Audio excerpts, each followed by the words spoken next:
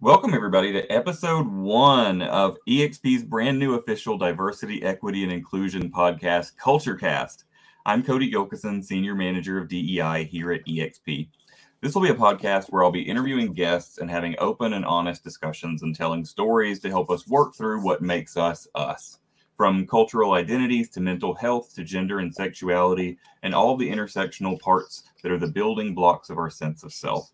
As always, I'd encourage you all, if you haven't already, to join the eXp Diversity, Equity, and Inclusion group, as well as One eXp on Workplace.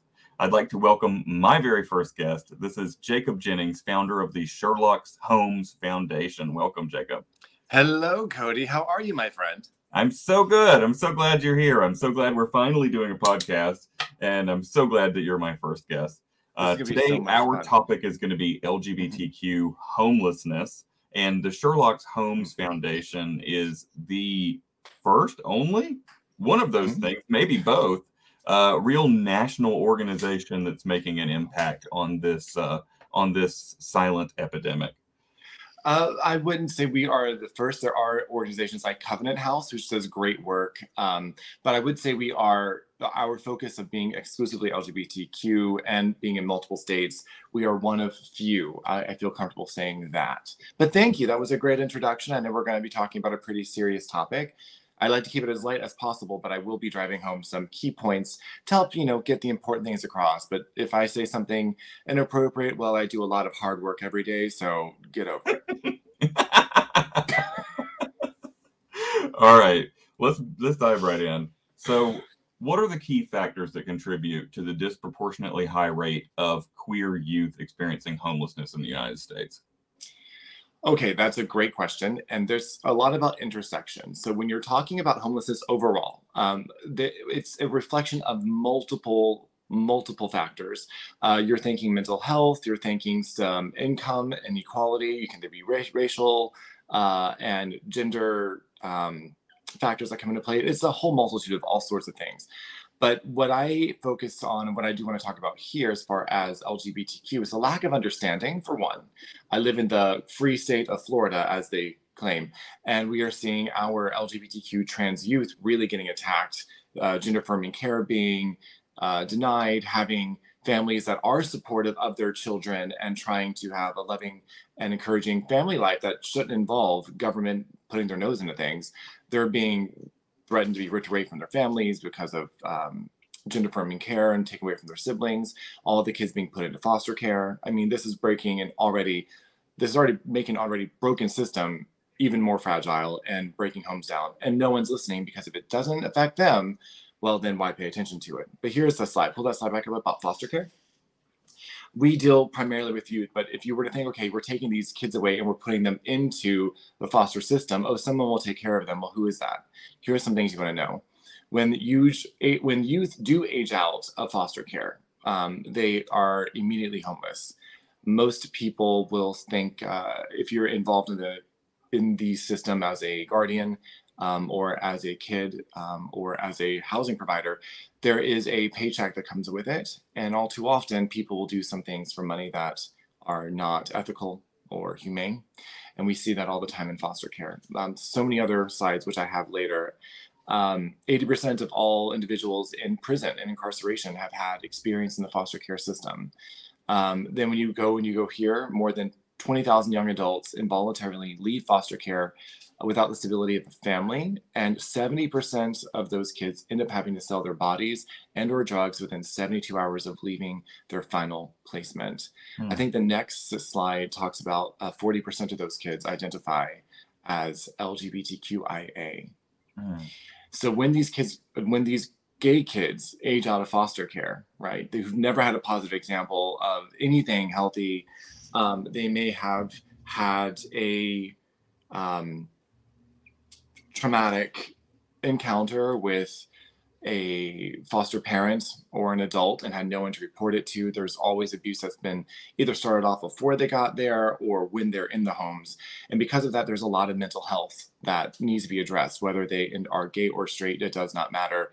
There's trauma that has to be addressed. But they're already stigmatized, because the instant any of us, especially when we're younger, we hear about them, we think, oh, you're a foster kid. We think instantly you're damaged. And we confuse someone's situation with their identity. And there's a difference, because when we do that, we lose compassion. So 1 and 2 of those kids, by the way, when they age out of foster care, they will only half of them get gainful employment by the age of 24, and less than 3% of them ever get a college degree, ever. And that's interesting, because there are programs, for instance, here in Florida, where if you are a foster youth, you actually you can go to the state college system and get your education for free. They're trying to address these things. However, these kids slip through the cracks and they disappear because they would rather be on the streets, because it is safer for them to be there than in the final placement. So when they're on the streets, they have no one to report to. Their case manager can't find them, and they don't know that these resources are out there for them. And besides, why are they going to care about education when they don't know where they're going to sleep tonight? Who cares if I'm going to go, I'm already struggling through normal school and trying to get my life together there. Why do I care about college? I don't know what I'm going to eat next. Yeah. So these benefits are there, but they're not addressing the trauma that these kids focus on. When you add being LGBTQ to that mix, your trauma goes way back further, because when you are LGBTQ, you're different very young. You always look back like, oh, I knew that was there. I felt different. And that feeling of isolation is magnified when you are LGBTQ. And if you're a foster kid on top of that, I mean, it's compacting trauma, right? Right. So, and I want to, this isn't in our prepared questions, but I think that there's something here that I find value in personal stories and that sort of thing, right? So I think you and I both come from a place where this is deeply personal for us. As a queer youth, some people know this about me, some people don't, but eXp, here's part of my story that you haven't maybe heard yet. When I was 15, I came out of the closet to my mom, and it was during a suicide attempt. And my mom saved my life, but she wanted me to go to counseling.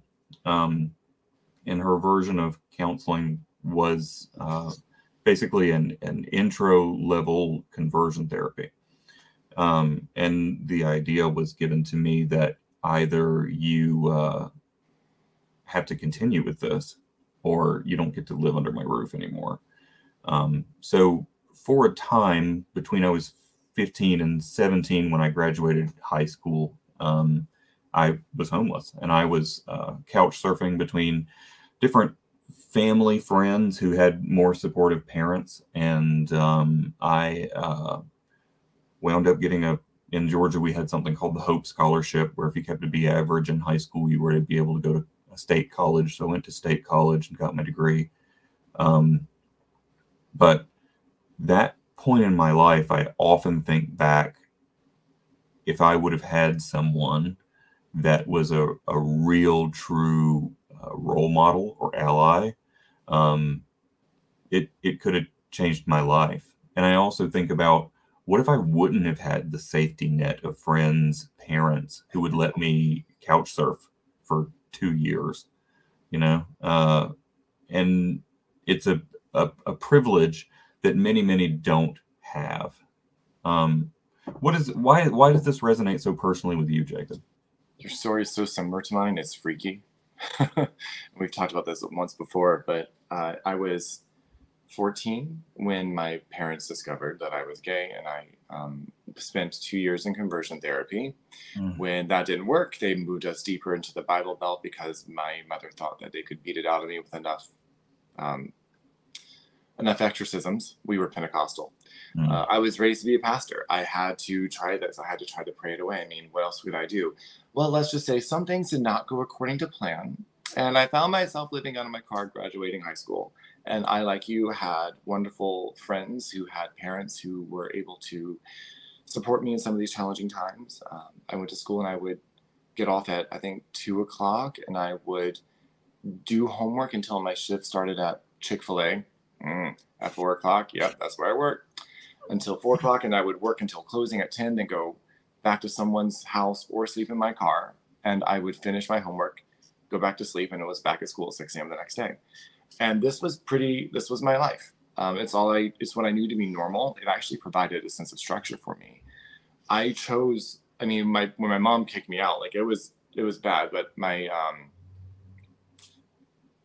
deciding to not go back because there was challenges no matter what, there still is to today.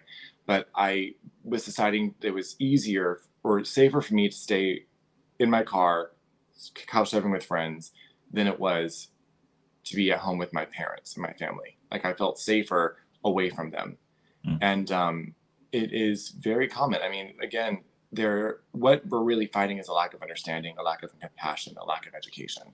So if people don't realize that you don't choose this, you're born this way. Yeah. And if that's how you're born, well, you to really love yourself, you have to be honest with yourself. And that's why I will tell you that these kids that we support, that we come to, my God, they're brave. Because even in today's day and age where they do have it a lot easier than we did, they're being attacked in different ways and in other ways. Being online bullying, which is the biggest one, still having to, you will find that in this side of housing, where you have a lot of the foster youth and LGBTQ youth in group homes, the pimps go and hang out there because they know how to find the vulnerable youth and put them into sex trafficking. So we're talking about housing, right? Like it's funny, this is a real estate podcast. Where's all this coming up from? Where's it there? Well, it's that intersection. If you don't understand the stability a home provides you, if you take it for granted because you've always had a home, because you've had a loving family and a support system in your community, if you take that for granted, let me just tell you, it's by the grace of God you have that. The grace of God. And you are definitely, you need to see that is a blessing. Blessing. Right. And not everyone has that blessing. And there are people out there preying on more vulnerable people. Houses keep you safe, but a home makes you whole. God, oof, chills. I love that. So talking about all this, how does queer youth homelessness impact those people's mental health and well-being? And what are there some strategies that you employ to provide appropriate support and resources? So let's talk, that's a great question. So there are several things that factor in. The biggest one is stigma. Okay. They're already battling stigma. When you're homeless, when you have a situation, people stigmatize you. So let's go back to COVID, right? If you had COVID, there was a stigma around it. Oh my God, you have COVID. You're going to give me COVID. And then there was sympathy. First there was fear, and then there's sympathy. And then there may be consideration to do something to support or help if it felt convenient. Well, that's human nature. All right.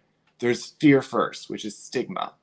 And until we address the stigma, like we did with COVID, we educated ourselves all the time. We were braiding with news, whether false news or real news, who knows? There was always something to educate us on. And then we can make a decision. Well, when it comes to homelessness, there's not enough conversation for us to be educated in order to make a decision. People are scared to talk about homelessness because they're so scared, honestly, most of the time, with how quickly and unprepared they are, and they know it could happen to them at any time. And recognizing that truth terrifies everyone because they don't know what it's like. Right. Well, once you overcome it, well, you know you can overcome it. But if you never have to address that fear, it will always have more power over you. And listen, it's by the grace of God that we live in the United States of America, where we can find housing, where we have where it's easy to find opportunity when you know how to find it. It's easy to get housing if you have help, if you have family, if you have all these conditions lined up perfectly. But it's also easy to lose your housing, no matter who you are in the United States. I think the last statistic I saw was most Americans are unprepared for a $400 financial emergency. Oof. And that is terrifying. Yeah. Now, if that is your situation, you're not alone. That's the majority of Americans. And the others who aren't in that situation need to consider themselves blessed. Yes, you've worked for it, but you've also gotten lucky, had more education. You maybe had some help, and you were preparing yourself. And that's great. You should be proud of yourself. Be proud of that. But if you also need to remember that there are other people who need you to not give them a hand out, but a hand up, and respect them give them the dignity to pull themselves up and see them as human. That's it. And I talk about this often. People hear me say this over and over and over again, that my DEI journey was sparked when I heard Amber Hikes speak. And Amber Hikes is the woman responsible for the More Colors, More Pride flag. She added the black and brown stripes to the flag. She spoke at an Out and Equal conference in 2017, and she said something about weaponizing your privilege that spoke to me so deeply. And it's that same sort of message that if you recognize that you have something that others don't, it's your responsibility to help those that have less. It's not on women to fight sexism and misogyny. It's not on trans folks to fight transphobia. It's certainly not on disabled folks to fight ableism. It's on you, and it's on me, and it's on us collectively to take care of those people. Because there comes a point where they live that struggle and they don't get to take a break from it. So they need the support. It's the same thing that we're saying now in the midst of 170 new bills targeting the LGBTQ community in legislature, where we say to our allies, now is not the time to be tired and take a break of your allyship, or to get scared and turn a blind eye, because now we need you more than ever, because we can't take a break right now. We take a break and they could take back the rights that we fought since the dawn of time to get. We just got marriage equality. That seems like an old thing. Marriage equality is 10 years old, right? And how long did we fight for before we got it? Right, yes. And it can, with the swift of a little ink pen, can go away, right? And that's a very real threat to us right now. And they're targeting, in particular, our youth who are vulnerable. We're talking about all this stuff with, housing, security, and that type of thing. But what person under 18 years of age, what person under 21 years of age is really, truly concerned about, am I going to have a roof over my head? If that one baseline given human thing is taken away, that can completely throw their life into chaos. It ruins it. Actually, I have a slide about Maslow's hierarchy of needs. Pull that up. That one is, there you go. So this is over 120 years old. Dr. Maslow was around back, God knows how long ago. He's dead now. But he came up with the base structure that every human being needs to live and thrive. And the physiological needs that we all have as human beings, we all need to breathe. We all need air, right? We all need water. We need to eat, we need food, we need shelter, sleep, clothing, and reproduction. And believe it or not, clothing is for temperature regulation and protection from the elements. I mean, these are things that we need. Like, there's no ifs, ands, or buts. We don't have one of those things and we die, right? So if we don't have air, we die. We don't eat, we die. We don't drink, we die. Like, that's what happens, right? Yep. Above that is where you have safety needs. That's where you can actually have, where you can get employment, where you can have basic personal items like a toothbrush, shampoo, clothes. I mean, these are your basic property that we take for granted as well. Now, the other thing about this, the next level is, once you have your safety needs met, you can get a job because you have employment and other resources.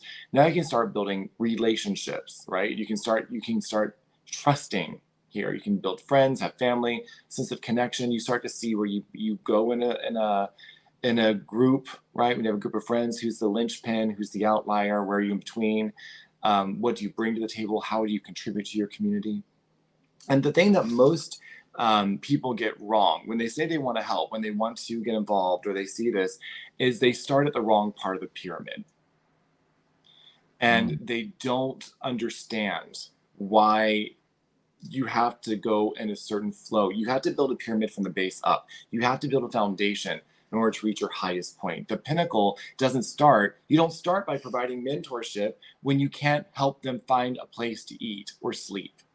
Something to eat or a place to sleep. Yeah, you can't do that. You can't say, oh, let me coach you in investing. Let me help you in learning how to do real estate, or help you find a job. Well, again, you can't find a job until your physiological needs are met. I can't sleep somewhere. I don't have something to eat. I don't care about finding a job. I am so stressed right now. all the calories I've been able to consume are being deployed into finding solutions for my immediate need. Yeah. And if you don't build your if you don't meet someone where they are, this is a great way of understanding that line, meet someone where they are. If you don't meet them where they are in this hierarchy, you're not going to be effective. You're not going to be a resource to them, and their lives are not going to be changed. So when people are trying to think, how can they help an organization, or they help Sherlock's Homes or anybody like that? Well, first, go to sherlockshomes.org, SHERLOCKSHOMES.org. Check us out there. But then also take a look at where that person is on the hierarchy. Talk to them. Ask them if they're safe. Do they know where they're going to sleep at night? Do they have something to eat? Do they have a job? How can I help you? And let them talk to you. But know that if they don't have a place where they can get mail, they're still struggling. They have to. You cannot get a job without an address. It is so hard. Yeah. And, you know, to me, this also really hits home to the fact, if we dig back to the base of this situation, when these kids were dehomed, right? Someone taking away a base need like this is so damaging of a thing that we have to also recognize that part of this conversation is fostering a culture of the people around us, so that we don't know people who would take this sort of action against another person, much less their own family, much less their own child, right? Yeah, that's what we think. And you know, unfortunately, we see it everywhere. It's the politicization of sexuality, where it has become something that is something that we can disagree about. To me, being queer, being gay, being a lesbian, being transgender is a fact of life that exists, and it's not up for debate. So if we have a difference of opinion over the existence of people, this is a problem we have to address, right? Yes. A lack of compassion for each other. You see, I don't think you have to be gay, straight, Republican, Democrat, white, black, bi, tri, it doesn't matter. If you believe that human beings deserve to live safely with a roof over their head, that should be a universal yes. Human beings deserve a safe place to live. We just deserve, that should be a basic human right. Yeah. There's nothing political in that statement. Human beings deserve to have a safe place to sleep at night. Nothing political about that. You know what I mean? I would go so far as to say it is sort of against human nature to try and take anything from this list from another person. No, it would be. But what's interesting is that more often than not, it's done unintentionally because people don't realize what they actually have. They take it for granted. So they take these things away. It's little things, right? So if you go back to the esteem right here, so for DEI, respecting someone by either using their pronouns or asking them just asking them about their gender identity or their racial identity, you give them that benefit. You want to, those communication guidelines help you navigate a framework in which you can have a healthy relationship. And that's up the highest, that's self-esteem. So it's up to someone who has, everything else beneath it to go, okay, it's my job to recognize that it's my responsibility to help the people beneath me who aren't at that level and may not know to ask me, or may not know to have that conversation or have that framework. And that's the part that we don't learn until we address that we might have been taking it for granted this entire time. But once we address that, well, how cool is it? It's actually very empowering. It's very, okay, I can see where that is and I can work with it. It's not a scary thing to get to know yourself, right? It should be an empowering thing. We all have dark places. We also all have light. We have to turn it on. That's beautiful. Now, write that down.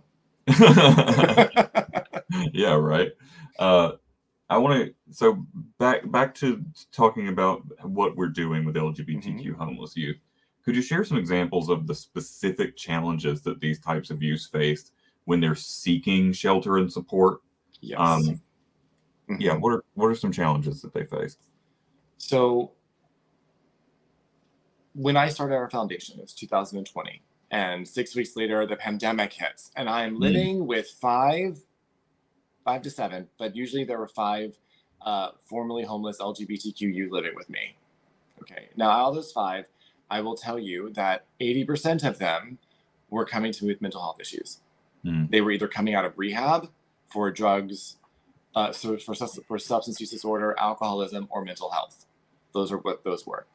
The other one had autism and was from the foster care system. He had been homeless for 4 years and sleeping behind a dumpster before he came to us. There was one who was putting himself through school, but in order to do that, he couldn't afford rent. So he would go work at the customer service center, then he would prostitute at night and use the money to pay for school. And to him, that was just what you did because that was normal from where he grew up. So it's history repeating itself. He was trying to break the cycle by going to college. He still hasn't finished, but he's trying. So these are the things that are coming on. Then you had your trans youth, which I got a lot of calls actually from a lot of Christian organizations that were local that had some trans youth that they did not know what to do with. They didn't serve them. That wasn't within their bylaws. It wasn't what they believed. And let me tell you, it's very interesting because calling those individuals, knowing they don't have your same belief system, but they're still humanitarians, they don't want to throw people out. They just don't know how to place them. It's not the right place for them. And I respect them for that. I may not agree with them, but we're still working to make the world a better place, right? Yeah. So, side note, what I do want to say here is who you want to serve, that's a calling, right? Who needs your help is data, and how you'll help them is strategy. You need all of that figured out, and you need your community partners that don't serve your community to look out for each other. Like there's a lot of collaboration in social work, especially in housing. Anyway, so they were sending me trans individuals because they didn't know what to do. Most of the time when they have group homes, they will either have this male or female, boy or girl. And for a trans youth, and let's be very clear, let's go through this in their mind. These are youth that typically are homeless, who have come out of the foster care system, or who were abused. They already have mental health issues. Can you be compassionate for that reason on its own? Yeah. Like, can you just be compassionate for that reason? Had a rather crappy hand to begin with. And so they already had a hard time. Now they're living in a place where they don't understand things anyway as in a healthy light. They don't have a healthy lens as a perspective. And now they may or may not be trans. Yeah. Okay. But they don't have a safe place to figure it out because they can only go to a boy or a girl home. And if they don't identify with that, they're living in a place where they're typically preyed upon. So what do you do at that point? Well, our homes, we have a non-binary housing model, which means you can be any gender identity as long as you are contribute to the peace and tranquility of the home and you're constantly trying to work and improve on yourself. That's what we have. That's the basis for our programs. And because they have a shared life experience of being LGBTQ, that automatically creates a family of choice. And they're able to start having conversations and dialogue. And they, for the first time, they understand that, hey, I'm not alone. Someone else gets me. Like I can have these conversations. I can talk about what it's like to be me and not be scared at home, which is the first place they may have ever felt that before. Yeah. It's a really cool feeling. That is great. I want to dig more in while we've got time into what the homes are like at Sherlock's Homes. Well, I will tell you, they are definitely, they're definitely campy. Yeah. So, but what do we offer them at these homes? Oh, so that's a great one. So the model is our model is actually based off of real estate investments. So we have two sides of Sherlock's Homes, right? So everyone has a place in society. So everyone has a place in the solution. If you're either part of the solution or you're part of the problem. That's that cut and dry, y'all. So are you helping address homelessness? Or are you not? It's that simple. It's an epidemic in our country. Well, we're trying to address it. Some people can address it on the real estate side, right? They want to be real estate investors. They want to make an impact in their community. So we give our investors the opportunity to help us find a home, and then we operate out of it as a nonprofit, helping vulnerable populations. Okay. Now, this model that we have done allows us to have multiple organizations like Sherlock's Homes, but also like Kate's House Foundation, also like you guys may know Flight Center, which is here in Fort Lauderdale. Love what they do. So we put social groups in those homes, and as a real estate professional, that's a tenant-landlord relationship. That's simple. Now, in the operation that we have for Sherlock's Homes, we provide offset. We offset the cost of housing for them. They get their own bed or their own room, depending on the location. Sometimes we have shared rooms. Some people want to have a shared room because they want to be with a sibling, or they don't feel safe by themselves, whatever it might be. Some people want to have their own room because maybe they're in transition and it's an awkward stage, whatever that might be. So we give them their safety. Then we offset some of the food by having food drives, and we do clothing drives to get them access to clothing that they may not otherwise come from.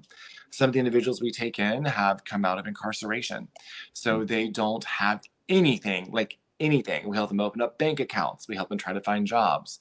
We are now working with 101 Financial to give them the basic education on, hey, this is called a checking account. This is what credit does. This is how to open up a savings account. Like they give them everything up to how to qualify for a mortgage.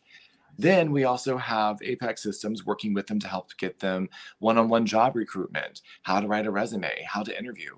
So we're trying to build the first 2 and 3 levels of that pyramid in our homes, however we can. And it's a lot of work, but it's a lot of fun because once you build it, they can maintain it, right? Right.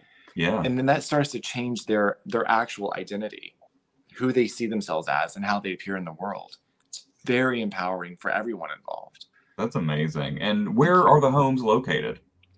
Currently, we opened our second home in Colorado Springs, Colorado. And then we have our third home is Raleigh, North Carolina.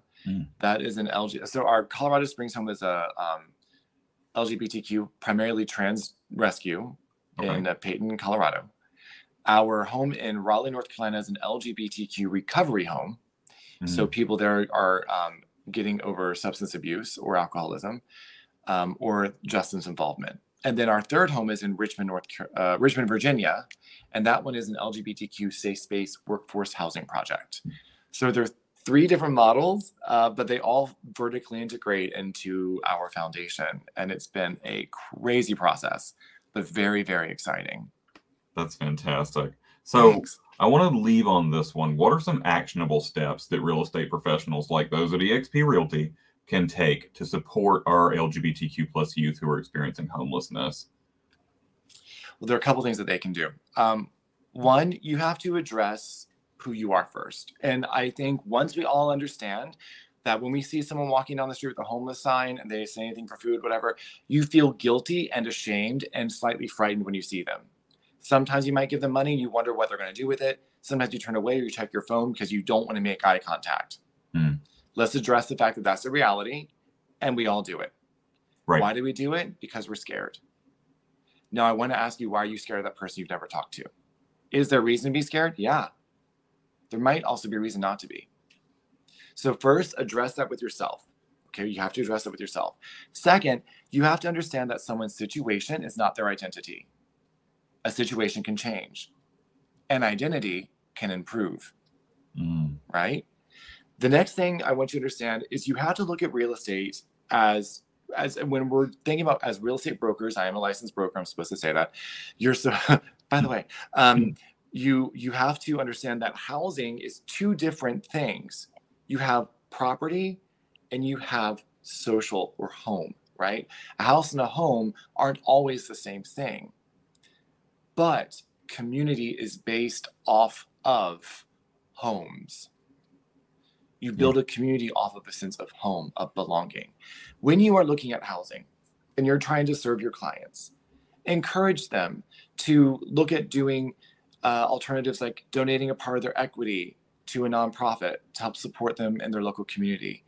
Examine things like 170 exchanges. There's no one over here doing nonprofit real estate, and there is 1/3 of our economy that is nonprofit, whether it's government buildings or other social causes, and no one's over here talking about what we need to do to serve that part of our economy.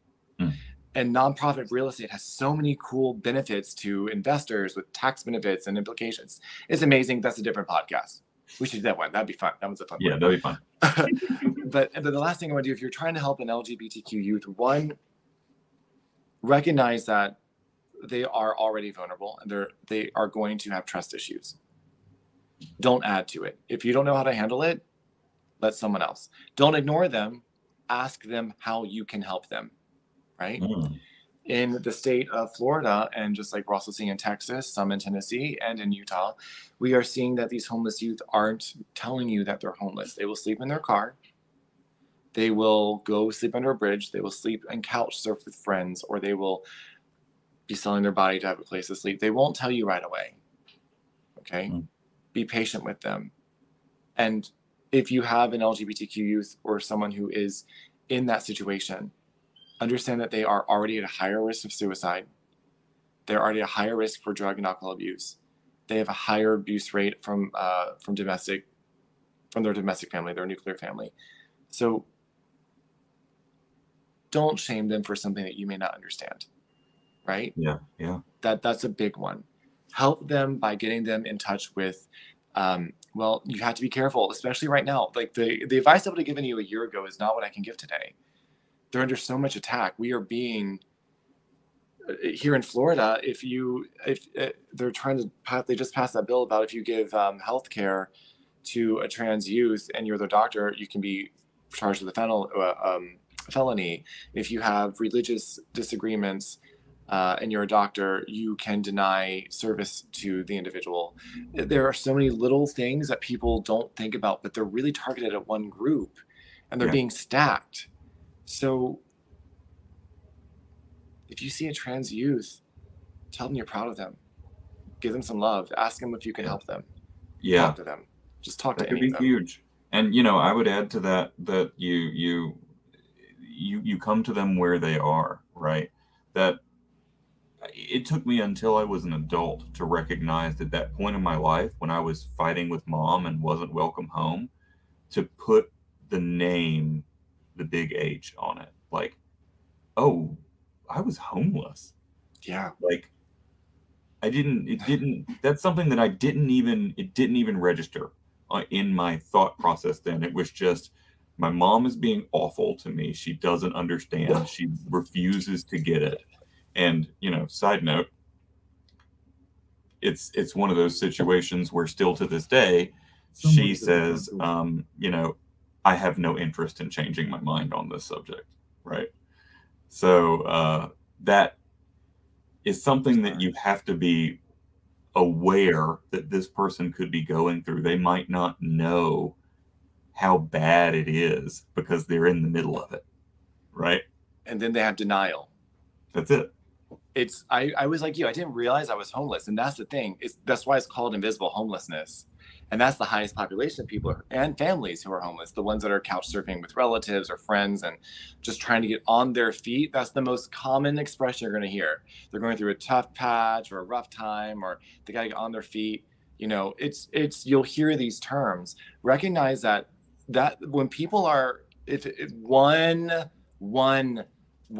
argument, one disagreement, one popsicle stick. There was a story, one of the homes that we had, someone told me that how they were kicked out of a house because they ate the last popsicle. So that's my example, like one popsicle stick away from living in the wild. And our wild has houses. Our wild has apartment buildings and businesses. But if you are living outside, exposed to the elements with other predators that aren't just animals, they're other human beings too, you're living in the wild. Be grateful for every home that you have, every home that you sell. Bless everyone that's there. Learn about nonprofit real estate and visit sherlockshomes.org and see how else you can get involved with the fight to help end homelessness and support your youth and LGBTQ housing secure adults in your area. We would love to join forces with you. Love it. And there's no better way to end this podcast. So I'm going to leave it with that. Thank you so very much, Jacob, for being here with me. If you want to learn more about Sherlock's Homes, you can visit sherlockshomes.org. And please, if you haven't already, if you're at eXp, join us at Diversity, Equity, and Inclusion on Workplace. Thanks again, Jacob. We'll see you soon. Thank you. Thank you, everybody.